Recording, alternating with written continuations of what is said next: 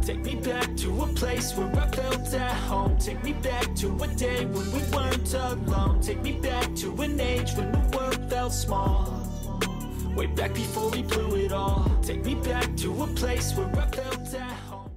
This cinema was opened by Storey Theatres on May 3rd, 1986 with 8 screens and extended to 12 screens on December 20th, 1991. On November 19th, 1999, the location was reopened with 16 screens under the Regal Cinemas brand. Take me back to a day when we weren't alone. Take me back to an age when the world felt small. Way back before we blew it all. Jeez, it's a pretty sad state this place is in. And I mean, the front door is wide open, so there's a lot of vandalism. But also it seems like there's been either a fire at some point or a storm maybe destroyed the roof and has caused a lot of water damage.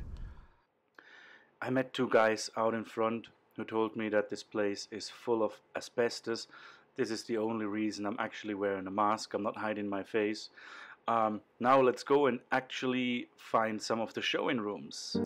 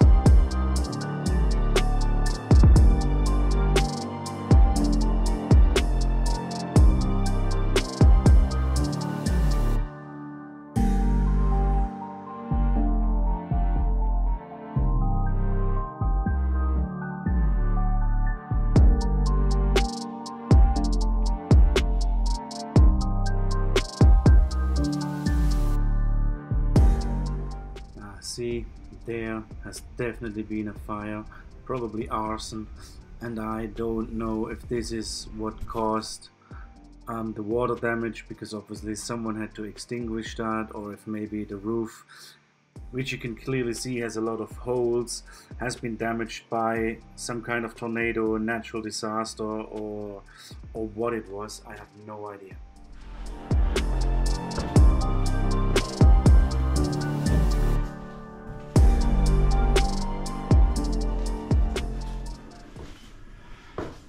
These motherfuckers are creepy. The Regal Town Center Stadium 16 in Kennesaw closed down in March of 2020 because we all know why, and in October of the same year it was announced that the closure would be permanent. On October 5th, 2021, Marietta Daily Journal (MDJ) published an article that the old theater might be facing the same sad destiny than most traditional buildings these days, being demolished and replaced by soulless, whitewashed apartment buildings. Luckily, that hasn't happened as of yet, but sooner rather than later, that'll very likely be its destiny. As always, thanks for watching. Please hit like and subscribe if you enjoyed this video, and hopefully see you in the next one.